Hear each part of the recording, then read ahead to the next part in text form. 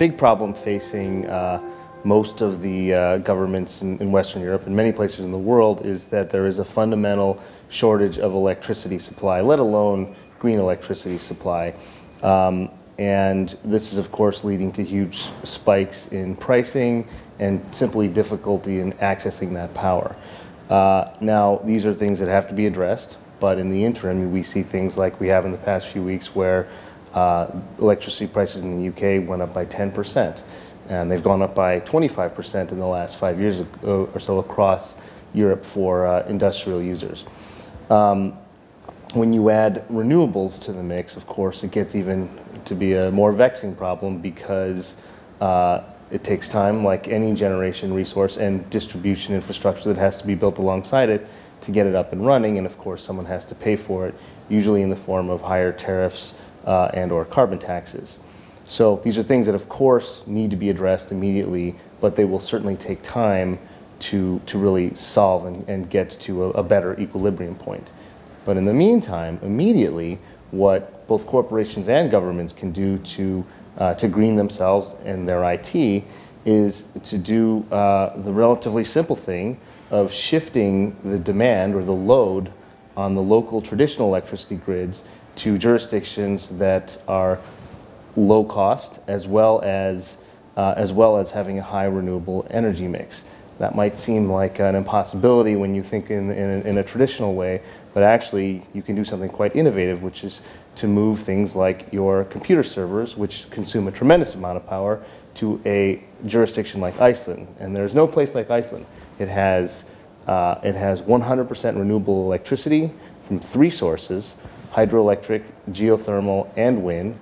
Yet at the same time, it is extremely low cost. The electricity pricing in Iceland is by far the lowest cost electricity anywhere in Europe and competitive with any place in North America. There are other benefits as well that come with this.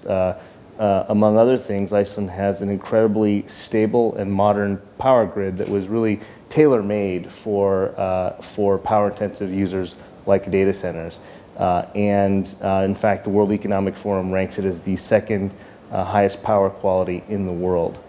But the other thing that you can get in Iceland, which you simply can't get anywhere else, which is really causing a lot of problems for corporations and governments, is in most places you'll be lucky to lock in your electricity supply and pricing for 2 or 3 years.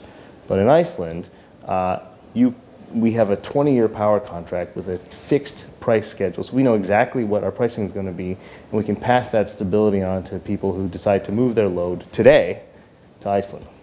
So perhaps from that, it would be great if you could give us maybe an example of perhaps a business or organization that has done this shift, because to many it would be quite a bold move to shift their data provision from one country to another. Perhaps you could sort of expand a little and give us an example. Sure. So one great example of a company that is thinking outside of the box and taking these steps, which are actually quite easy when you really think about it. I should say that it might be very difficult to take a factory which has hundreds of millions or billions of euros invested in the ground and move it to a place like Iceland, but it is quite easy to ship those computer servers from anywhere in the world to Iceland and set up a large server farm and immediately reduce your carbon footprint as well as your costs. But a great example of a customer of ours who's elected to take that step is BMW, the German auto manufacturer. So BMW has taken a large footprint of power and space and services in our data center at Verne in Iceland, and as a result, what they have publicly said is that in a matter of a few brief years, they will simultaneously reduce their carbon footprint by 3,500 metric tons, while at the same time reducing their electricity bill by 82%. I'll say that again. They will reduce their electricity bill by 82% compared to their operations in Munich by moving their servers to Iceland, while at the same time taking their carbon footprint associated with that load from 3,500 metric tons down to 0.